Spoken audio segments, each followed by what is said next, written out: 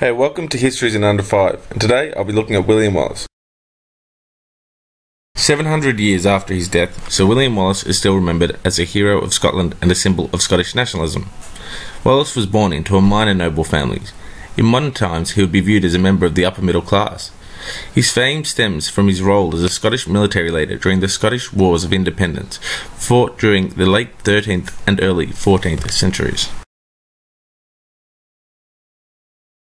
Wallace's greatest military success was his victory at Stirling Bridge on the 11th of September 1297. He was in joint command of the Scottish army alongside Andrew Moray, who would die from wounds sustained during the battle. The battle commenced with the British attempting a crossing of the narrow Stirling Bridge, which was only wide enough to allow two horsemen side by side to advance at any given time. The Scots waited patiently until a significant portion of the English army had crossed the bridge. At this stage, the Scots attacked the English forces that had already crossed. The attack was a resounding success, and by the end of the battle, the Scottish had won the day, with an estimated 5,000 English soldiers dead.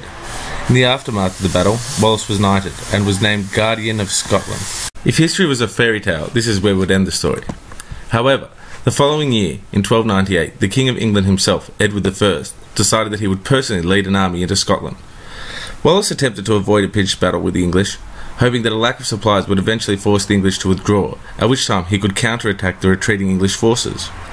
However, Edward was eventually able to force the Scottish into battle at Falkirk. At the Battle of Falkirk, the English army was at least twice the size of the Scottish army. The Scottish army was made up mostly of spearmen, while Edward's forces were made up of archers, cavalry and infantry.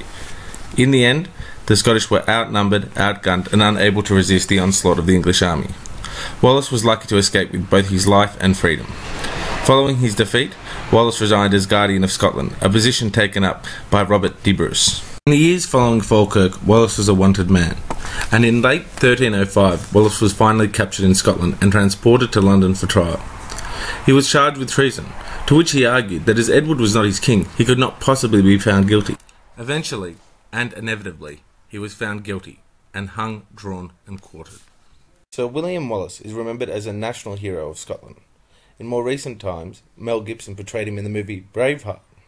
Fortunately, the true Braveheart was Robert de Bruce, not William Wallace. I hope you've enjoyed this video. Please subscribe to see more history in under 5 minutes.